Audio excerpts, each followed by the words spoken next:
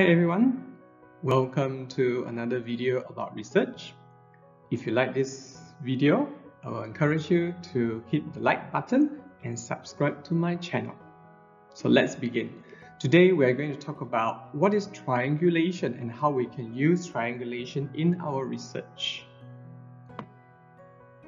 Now, what is triangulation? It is actually a kind of research design that incorporates more than, for example, more than a theory. You're using multiple theories to help you to interpret a phenomenon or a situation. Or you might be using more than one type of data to measure a specific subject. Or you might be using more than one type of method to measure or to collect data. Or you might be involving more than one researcher from different backgrounds, from different expertise and disciplines in order to investigate a phenomenon. So the main objective of using triangulation is we try to offset the pros and cons of all this. Now, one thing I want to highlight here is triangulation is not meant to be used in every research. Before you think about using triangulation in your research, you need to think about your research objective, whether you really need multiple theory or multiple data or multiple method or even multiple researchers. For example, if you are doing some regression analysis or using panel data, especially for example if you're using research in accounting and finance where you're using the data from the company's annual report for the past say 10 years, that might not need to use triangulation. So you have to consider your research question, research objective carefully before you say, hey, I want to use triangulation in my research. Triangulation, there are choices, okay? As I mentioned, you can have theory, data, method, and researcher. This one, I use multiple theories to understand a phenomenon. This is based on a study that I did back in 2016, where I studied students' self-regulated learning and their motivational beliefs while they use writing of weekly e-learning journals as well as an online discussion board. So I have three theories that helps me to understand the phenomenon here. Consider this case here, using multiple data or method. Well, the common sense is that if you're using multiple data, you are using multiple methods, okay? So there are two main objectives here, or two purposes here you have to consider. Are you looking at the convergence of the findings, or you are using multiple method or data as a complementary, okay? Like in this case here, I want to look at this pot, this lovely pot here.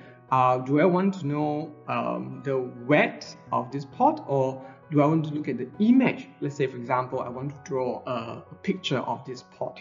So I want to look at the image. So I could be, in this case here, I want to know the weight of the pot. So I could be taking measurement of the pot using three methods, and therefore three sets of data, and to see whether all of them comes to an agreement. Based on the research that I did back in 2016, I used time series data to support the changes in the pre-test and post-test score. And this is actually shared in one of the videos that I have in my channel. It was about causality, how to improve causality of quasi-experimental research. So I encourage you to go over to my channel and watch this video.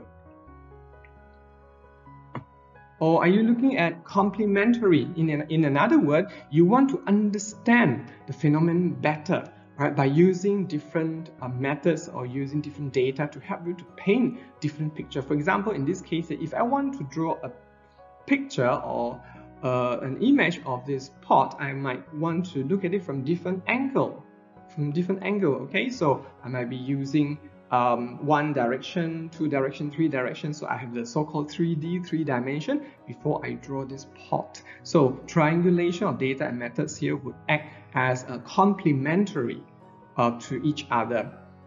Again, drawing on one of the research that I did, I used interview to gain understanding on the changes of the pre-test, post-test.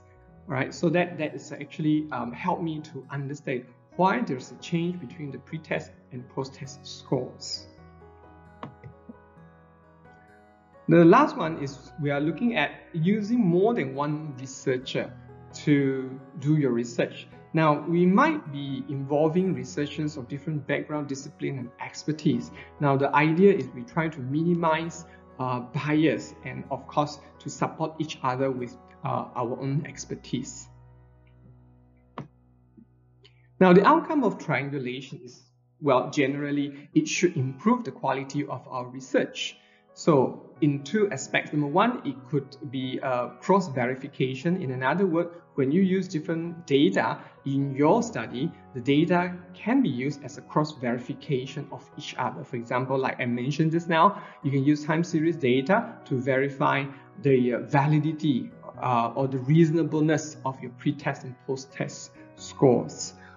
The second aspect, I would say, is the balance between methods. Like I said, certain methods have advantages and disadvantages. So when you're using more than one method, you are actually offsetting each other's, right? So the outcome is usually better quality of research. Now, the takeaway for triangulation is there are three things that I want to share with all of you. Number one is triangulation is not meant for every research. So you need to consider your research question and your research objective, whether there is any need for triangulation. The second thing is you need to consider what are the choices that are suitable for you in your research. Whether you should use theory, especially if you're looking at a complex scenario, then you might need to use different theories to help you to interpret. And of course, lastly is how much do you need or how many do you need? Okay, do you need different theories, data, methods, or even researchers? So you have to consider all these factors carefully. That's all I have for all of you. I'll see you in my next video.